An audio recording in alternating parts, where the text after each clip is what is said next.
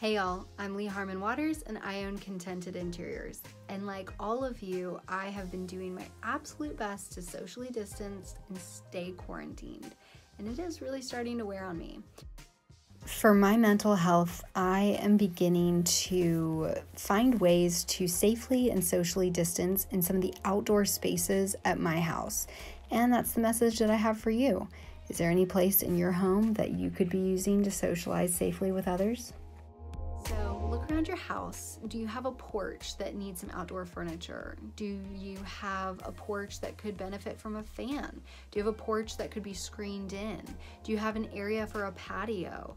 If you have a patio and you find you don't use it because it's so hot, why is that? Does it need furniture? Does it need a retractable awning? Does it need an arbor, something to provide shade? Does it need lighting if you can only use it at night? Think about your outdoor spaces in the same way that you've been thinking about your indoor spaces for so many years.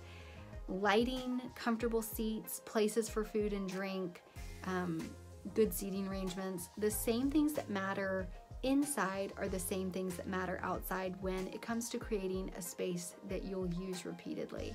And even though we're at the end of spring, we have 2 more seasons of time where it really will be phenomenal to be outside if you have considered, all these things in your outdoor space. So let me know in the comments how you've been socializing outside or ways that you could socialize at your home outside while staying safe. I can't wait to read them. Thanks so much for watching. Take care.